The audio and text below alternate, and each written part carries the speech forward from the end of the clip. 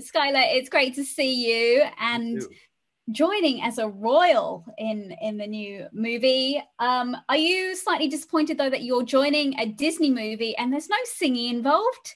And that's what we know you're so good at.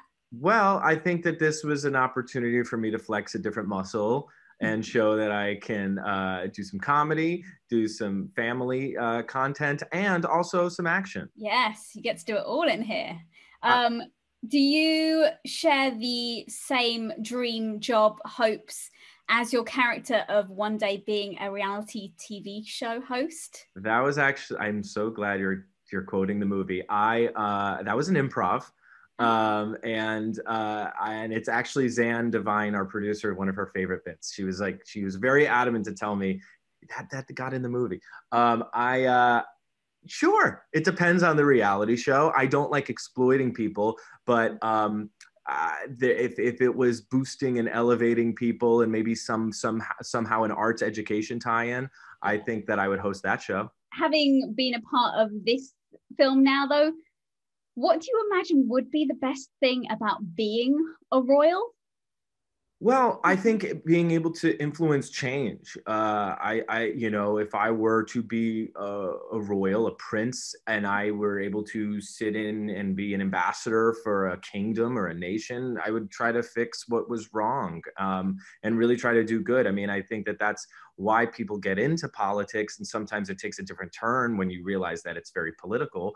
But I think that in a monarchy or in a kingdom or in this world that we've created, maybe there's more power for change. So I would hopefully try to influence that. And what was it like working with all these young up and coming stars? You're established in the industry now. Like, we all know you. I mean, they're looking up to you, right? I'm the old vet now. I mean, I'm Mr. Belding. It was interesting. They were constantly letting me know the difference between Gen Z and millennial. And I learned so many things. I learned certain filters, certain terms, certain dance moves. They are full of life. Yeah. They are so smart. They are far from kids. And I actually learned a lot from them, to be honest. I know that we all had a great relationship, and in some ways, I'm sure they look up to me and my experience, but I also was just fascinated with them, their process, and their generation. Is it fun having a dog on set? Like, I always think, like, when there's a dog involved in a film, it just makes it even better. It's exactly how I feel. I'm actually about to start production here soon, and one of the cast members got a dog, and I'm just like, please, we need a set dog, especially in these times. We need a set dog.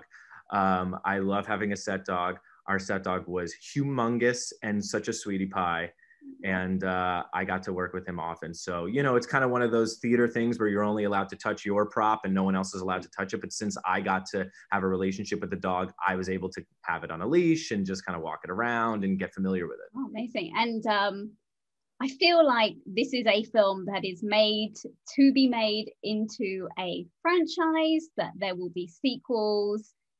Where would you like to see it go? Like, if you could, there's been nothing confirmed yet, so I'm not going to force you into saying, but what would you like? I think I just want to see them out there now. Like this is a bit of the origin story. We have to explain the world, and we have to live in it, and we have to learn it. And now that we've learned it, I just want to see it tested, and I want to see the big bad. Like, who is the secret society's Thanos? And how do we come together? And I would actually like to see my character and Elodie Young's character, and maybe even another adult, enmeshed with the children, and really, like, this is the actual society. We all wear these suits and we fight crime. And this is how it's done. So that will provide new opportunities for the younger generation, but also new challenges. Feels like you just scratched the surface with this film, but good job. I can see kids are going to love this. So good luck when it comes out, Skylar. Thank you so much. And thanks, Melissa. Speak to you soon.